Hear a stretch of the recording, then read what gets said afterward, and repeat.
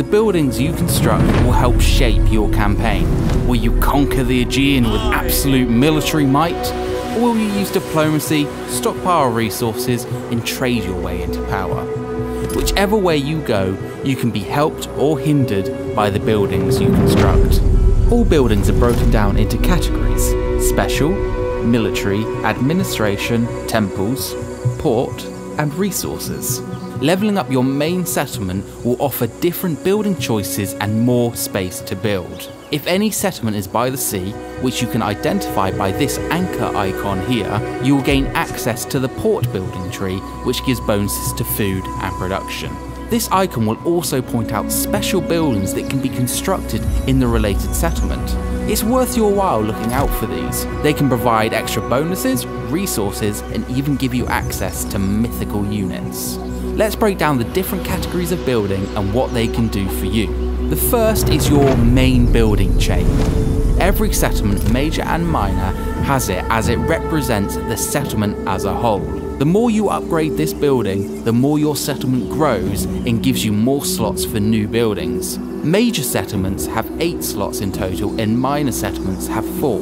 New levels of this building also bring additional advantages such as population growth, happiness, and a better garrison that will defend your settlement if attacked. If you go into the overview menu and hover over the main settlement building, you will see a red number. This tells you the population surplus cost needed to upgrade. Your current population growth and surplus can be seen over in your administration panel. Hovering over the growth, you will see a breakdown of your growth. At the bottom, you will see how many turns until your next surplus point.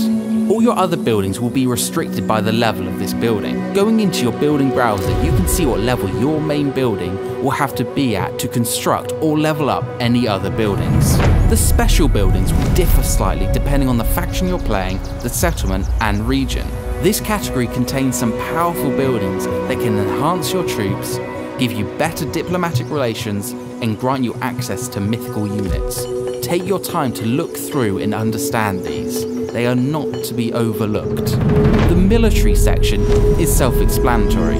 These buildings will allow you to train a variety of different troops.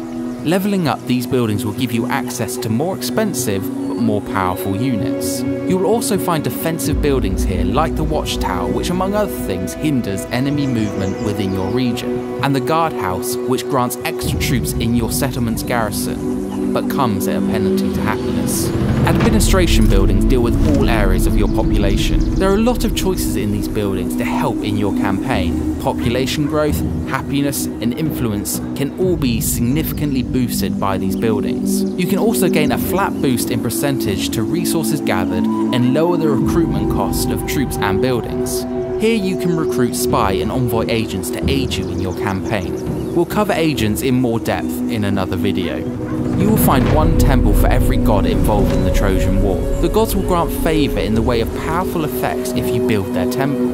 Once built, you can switch the temple to worship another god, but this will come at a cost and time. They will also give you access to the priestess agent. We will cover the gods in a later video, so stay tuned for that. The last is resource. We've done a whole video talking about resources, so go check that out if you haven't seen it.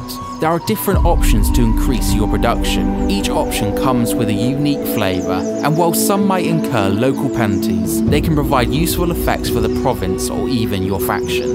Remember, you can always knock down buildings to make room for another if the usefulness of that building has run out. Learning to balance out these different buildings will take time. Choosing to prioritise happiness over military growth to stop your population from rebelling would be a good idea.